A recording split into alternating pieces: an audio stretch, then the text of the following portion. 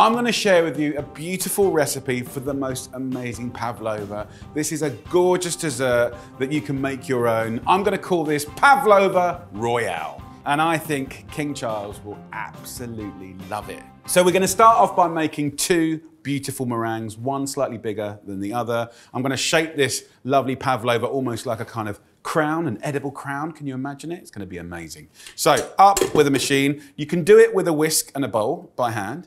And if you want a little workout, happy days. I'm going to use a machine because it's nice and efficient. We're going to take 6 free-range eggs. If you can get some slightly older eggs, look at the dates, that actually will benefit you in making a better meringue that is really big, fluffy, airy, and delicate. And there's something about the albumen which gets kind of stiffer when the eggs are slightly older. So a little tap on the egg, crack it open, and just cradle that egg yolk from one side to the other. You don't want any egg yolk in there at all. What to do with the yolks? You could make lovely custard.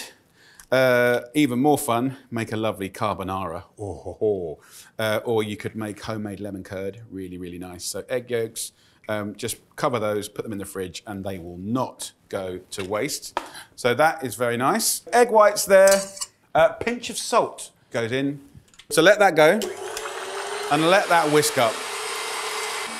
So, you can see that it's quadrupled in size. It's got nice and stiff. Then I've got 300 grams of white sugar. And just slowly add it in, spoon by spoon. It will start beating the sugar into the stiff egg whites. And let this go for about 3 or 4 minutes. Get a little spatula, go around the edges, just to kind of mop up any of that sugar that might be stuck around the edges. It feels nice, but we're going to check it. So just get a little bit of meringue between your fingers and just rub them together. If you can feel any kind of sugary sort of abrasion, then just carry on whisking it. You want it to be super, super smooth, which this isn't quite. So about 3 minutes in total, I reckon. So here, I've got 2 trays, and 2 bits of baking paper or greaseproof paper. That little bit of mess on the end of that spatula, just put a little bit on the corner like this, and it's just enough to stick down the paper.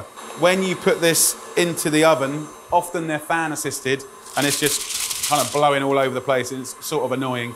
So let's turn that off like that, have a little feel. Yeah, that's perfect. So I'm just going to do 4 little bits of meringue in there, and then divide your meringue into the center of the greaseproof paper. You want to make one slightly smaller than the other. So this one will be slightly bigger.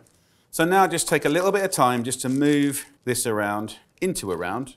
I quite like the idea of kind of going into a bit of a crown-like shape, because this is for the coronation. Once you've got that, then I'm going to try and just pull up little lips like this, almost like little crowny-like wisps. And if we're lucky, that will stay as it is, and it will look really regal and royal. Just tap this one down, and this is going to go on top. Gorgeous. Okay, so all done. We are ready and raring to go. So I've got the oven at 130 degrees Celsius, which is 250 Fahrenheit, okay? So that's low. Close this, it's on fan oven, it's on convection, 130, and I'll do that for about 1.5 hours, and then I'll switch the oven off and let it slowly cool down for about 1 hour in the residual heat, and that'll be amazing. Next up, I'm going to show you how to make the fillings, and it comes in a few little parts. So the meringues are cooked and cooled down. I'll show you those in a little bit. But let's just take a little moment to think about what makes a beautiful filling for a pavlova. So one of the classics is sweetened cream with vanilla, and that's called creme chantilly. Creme chantilly is vanilla sweetened cream. This is double cream. So you want, or you have to have it double or whipping cream, which has a slightly higher fat content, which will allow the whisking to trap the air inside the cream. And I'm going to add just a little bit of sugar, a tablespoon or 2. Keep whisking it. Another thing that you would do classically is just scrape out a fresh vanilla pod, which I haven't got today, but you can get vanilla paste. So 1, 2, or even 3 teaspoons of this beautiful paste. Whiskey, whiskey, whiskey. So if you do a little figure of 8, that gives you the most amount of movement. It kind of really churns it all up and really traps the air into it. A few more. Nearly there. A few more. That's it. Right, stop there. Okay, I'm really happy with that. It will get a tiny bit thicker. Now a little twist, completely not classic at all, is to put about 300 grams of lovely Greek yogurt. Okay, what does that give? A similar texture. It gives more flavour, but also that flavour, that tang with the raspberry and the little toasted almonds is so, so, so good. So just do a little figure of 8. Fold that in, look at that. The yogurt also helps stabilise that lovely texture and stops the cream from splitting.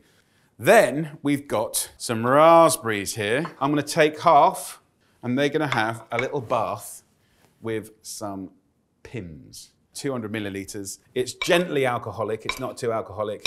And these raspberries will soak up that flavour. You can even squash them a little bit if you want. And you can see the texture already changing, getting softer as that alcohol kind of penetrates.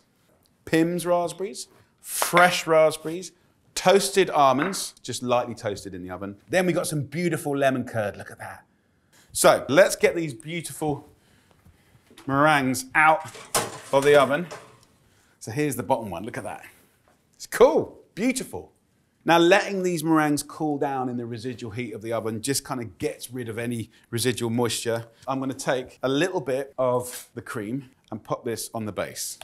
Why? Because I don't want to be like carrying it all around and then the pavlova ends up on the floor. And that's how Eton Mess was created. We take this beautiful meringue. Then we're going to get our cream and put half of it in the middle and around like that. So just use the tip of the spoon just to kind of move that around. Just have a few little blobs here and there of that lovely vanilla. We're going to go in with our raspberries. So the flavour of the raspberries in the middle will be different to the ones on top. Then we're going to go in with a little handful of your almonds. And then my favourite bit, the beautiful lemon curd. The more scruffy you do this, the better. Then we go for our little delicate crown that sits on top, like that. And then the remaining cream, look at that. Look at that, beautiful.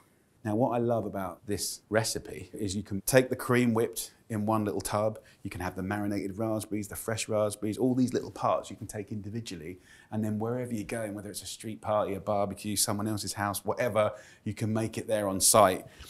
So one jar fully utilised.